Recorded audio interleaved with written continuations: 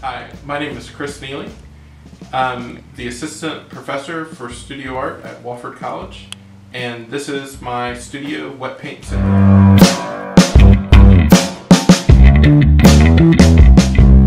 One day I went to work, told him I had had enough. I was born to be an artist, I was meant for paint and brush.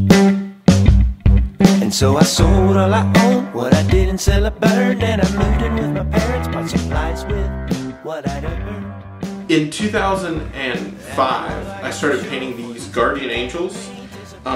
They actually were first requested by my own mother. She wanted something to go in my older brother's bedroom to remind her to be hopeful. He had passed away a few years earlier from an epileptic seizure. And that was one of the hardest places in the house for her to sort of be aware of his passing and his memory. And so she wanted something just that could go between the door frame and the light switch to offer a ray of hope in that room.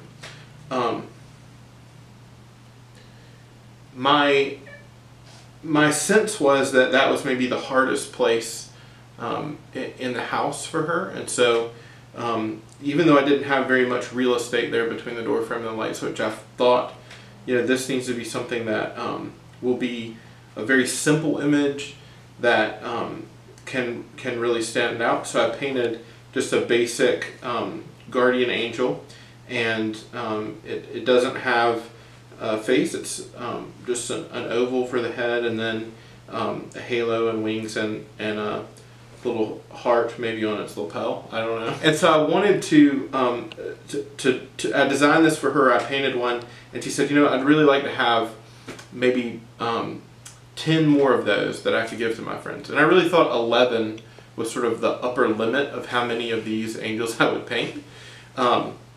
It was not to be, though. She kept giving them to her friends, and soon people were calling and placing orders for these.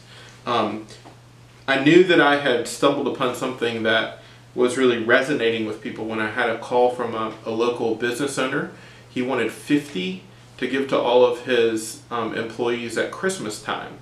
And at that point I called my mom and I said, we need to decide what this is that we've started, because this is not sustainable for me just to be giving them away. And so we called them guardians, and I started putting these little tags on them, and we set what we thought was a reasonable price for a small painting that would be a good gift size. And I've been painting them on found wood and creating these images ever since. So at this point, I'm in my 10th year of painting these angels, and I've painted more than 10,000 of them. And as you can see from the studio, they're constantly in progress, and they're more every chance I get.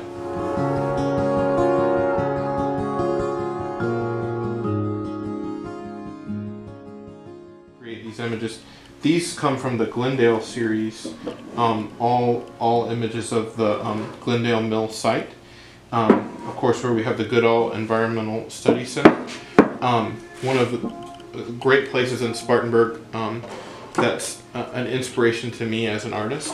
And then others will pull, a simple children's verse from a discarded book or a piece of a hymn, collaging that material back behind the image made this something that was a little bit exciting. I had a big show at the Carolina Foothills Artisan Center this December, showing this new Unbounded series of Guardians. They were excited to have some new work there that they could show and sell in their space. First, the show was at the Landrum Gallery of the Carolina Foothills Artisan Center. Then it moved to their Chesney Gallery, and some of it has returned home. As you can see, I still have some left, but a good bit of the show is still available in those shops. Thanks, Mills and Sarah, for starting the Wofford Artisan Market. It's exciting to have an opportunity for students to show, promote, and sell their work. As you can see, I've made lots of messes in my life, but it's exciting to be able to live as a professional artist and to teach students that are up-and-coming artists. And I think this opportunity is going to be fantastic for students to get a hang of what it takes to show their work and have the confidence to share it with others.